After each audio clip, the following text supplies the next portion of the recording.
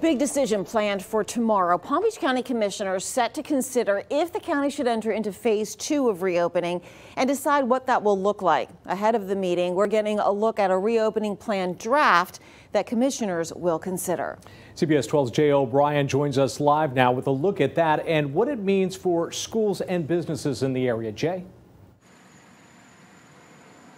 Yeah, Liz and Jim, the most anticipated part of that draft plan is what it means for back to school. In it, the county recommends that students return to in-person classes 3 to 4 weeks after the county enters into phase 2. A, that plan is a draft. B, that final decision, no matter what happens with that plan, will ultimately be up to the school board. But it is the county commission's decision as to what businesses reopen, and we visited a few of those today. Brett Herman has been preparing to open his bowling alley for months. It's been certainly a little bit frustrating as we've been playing the waiting game. Shutting down in March, Verde's Tropicana Bowl furloughed 20 employees and watched as their lanes stayed closed despite neighbors reopening. Now they've got newfound hope. Just, sheer excitement. Hinging on a decision from the Palm Beach County Commission tomorrow that could approve a draft phase 2 plan that would reopen entertainment venues like this one.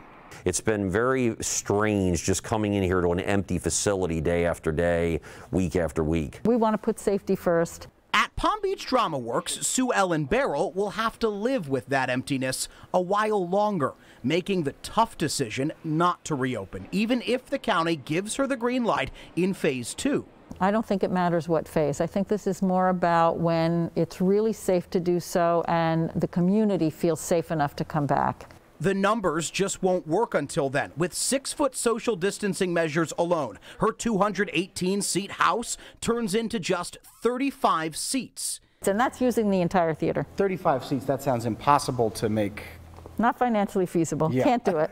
DramaWorks will keep posting shows online, but their house will sit empty, ghost light shining, likely until there's a vaccine. And while tomorrow's vote marks just another day for this empty theater, it's everything for Brett Herman. The phone has been ringing off the hook for months. Other businesses that could reopen under that draft phase 2 plan: movie theaters, large trampoline houses, and other indoor venues. Concert halls and auditoriums, though, under that draft plan could not open until mid-October. We'll obviously know a lot more in tomorrow's county commission meeting. I'm Jay O'Brien, CBS 12 News.